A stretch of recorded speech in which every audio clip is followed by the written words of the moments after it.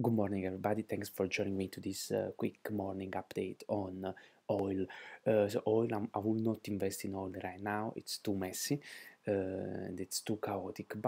And I will not invest even in the stock that you're just seeing in front of your screen. This one is USO, United States Oil Fund. That I will not do that. Why? Because it's really can go below.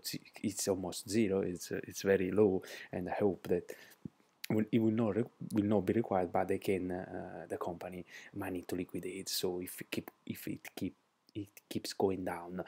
So the alternative, if you want to invest in some companies rather than investing in this fund, just invest in a different company. But I think hopefully it's not gonna need to liquidate, and then so we can start buying once the price will rise, will go up. I think if it's the price will start going up from this point, and then I think when it's gonna be I don't know, five, even more, 5, 6, or even from between $5 and $10, I will start buying. Okay, there will be less margin, but at least we are on the safe side. We are gonna reduce risks. But right now, please don't do anything.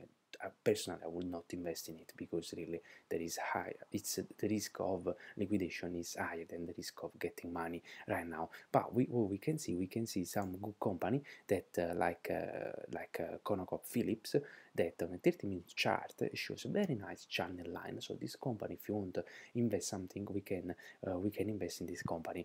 But the market is bullish, has been bullish for the last couple of weeks, and we would like to invest, always to trade always in the direction of the on the main trend. And sorry about that, in the direction of main trend. So this is a good opportunity for us to buy, but actually we are late again because we were supposed to buy at this point. But it's fine, we are where we are right now, and then perhaps it can do a little bit, it can go a little bit horizontally and then go up again. But this is what I found, and then rather than investing in the US fund, I would rather invest in companies like ConocoPhillips. Before investing, please always study a little bit of fundamental of this company. The reason why this company is growing, is going up, because they were able to manage to modify their businesses just in quickly than other companies. So perhaps they reduce the production of oil. They can do that because they are based on real oil. So I mean, they own the production, and they are an exploring company. So they're exploring a production of oil and natural gas. So it's an energy company.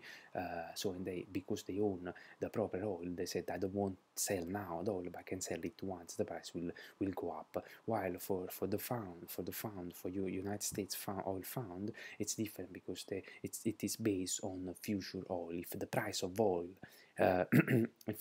keeps going down, that fund will go down. So they don't own any physical oil, so they can wait. That's all. Thanks.